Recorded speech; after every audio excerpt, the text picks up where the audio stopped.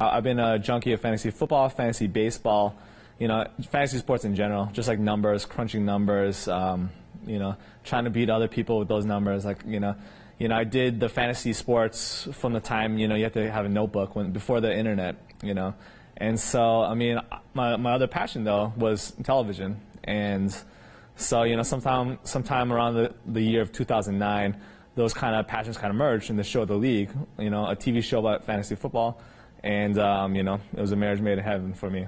The person I identify in the league the most is Taco, because I kind of seem aloof. I kind of seem like I'm not totally paying attention, but, I win my leagues. I'm a champion. The other person I kind of identify with is Pete. He wins most of the leagues, and he's kind of like, because of his many championships and his superiority, he is kind of the prankster of the league.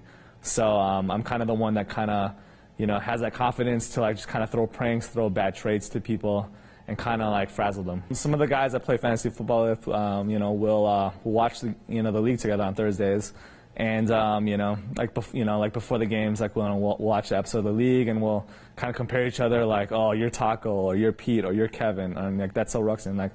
So I mean, yeah. So the league for me is like a very it's like a reflection of my life, and I'm glad someone's telling our story. I think the league is like the really authentic experience of at least my experience in fantasy sports, because I mean like it really does affect our daily lives, and you see these characters like every day, like their love of fantasy sports, like in ridiculous ways are detrimenting like what they need to be doing, like to be a responsible adult. And that's me, and that's my friends. That's what we do every day.